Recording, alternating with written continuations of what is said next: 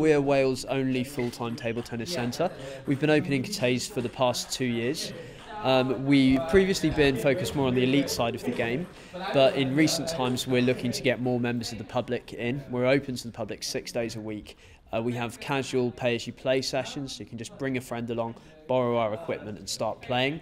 Alternatively, we have the group coaching sessions with professional coaches that can really help you get better. So we run our over 50 sessions, which are especially for the over 50 age group. They're getting more and more popular all the time, and it's a really lively bunch that make the club really busy, full of banter on a Monday and a Wednesday. And at the moment what we're doing is we're trying to reach out and get more of the kind of retired and older population of the city into the club on a weekday morning. So we're actually running, as part of Over 50s Month, 4 sessions a week now. So that's Monday, Tuesday, Wednesday and Thursday, 10 to 12. And new players can actually get their first 3 sessions for free.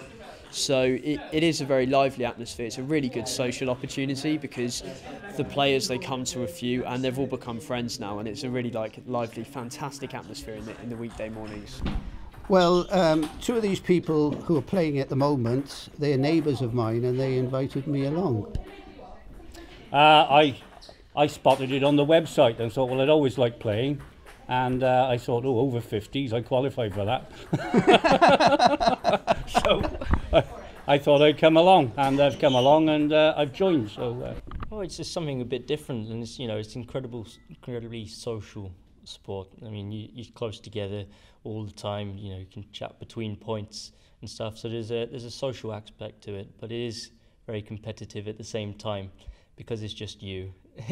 And people are competitive and they want to improve all the time. So if you come down with your friends, you're bound to want to come to a coaching session and try and beat them in the next time you play them. I started when we were kids, and we got table tennis. It's a cheap sport.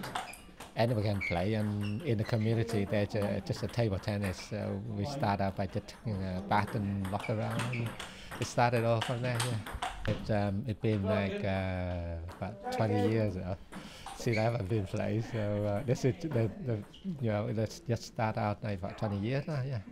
Don't remember, but you got to fall a few times before you actually get confidence and start back up again. Yeah, yes. They can be very competitive. We actually run a little shop where we sell some of the equipment, and it is quite comical to see some of the over 50s. They'll come in and one of them will get a new rubber for their bat, and then the next thing 6 or 7 of them are there going, "What's so and so got? How does that improve their game?" And well, I'll order 2 of them.